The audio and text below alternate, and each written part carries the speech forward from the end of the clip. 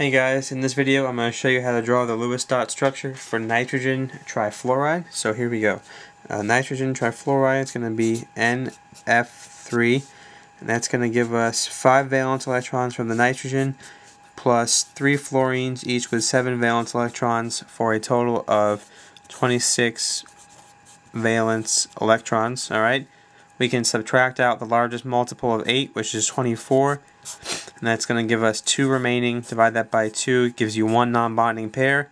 And since 24 is equal to 8 times 3, that means that this is going to be an AX3E1 structure, meaning that there is a central atom surrounded by 3 peripheral atoms and 1 non-bonding pair of electrons are on that central atom. Okay? So let's go ahead and draw this structure. We have the nitrogen in the center surrounded by the 3 fluorines. We can go ahead and single bond all of the fluorines to the nitrogen. Okay, and now we also have to put on this non-bonding pair of electrons to the central atom, so this nitrogen here.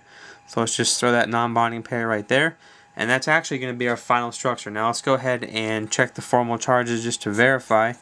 So the formal charge on the nitrogen is going to be the 5 valence electrons brought in minus the 1, 2, 3 bonds minus 1, 2 non-bonding electrons for a formal charge of 0. Okay, and then the formal charge on each of the fluorines is going to be the 7 valence brought in minus the single bond for each fluorine minus 246 non-bonding electrons on each fluorine for a formal charge of 0 as well. Times that by 3. Add them all up, it's going to give you a formal charge of 0, which is what we need because this is a neutrally charged compound. Alright, now in terms of shape, when we have AX3E1, that means this is going to be a trigonal pyramidal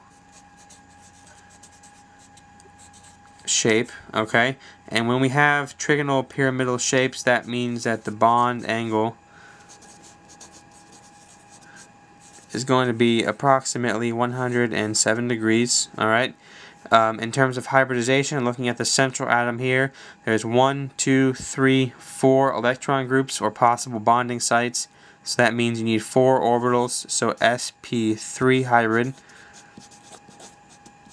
1s, 3 p's, but that means 4 total orbitals for the 4 electron groups. Alright, and because of this non-bonding pair of electrons, that makes this overall a polar compound. Alright, that is pretty much it for this one. If you have any questions, let me know, and thanks for watching.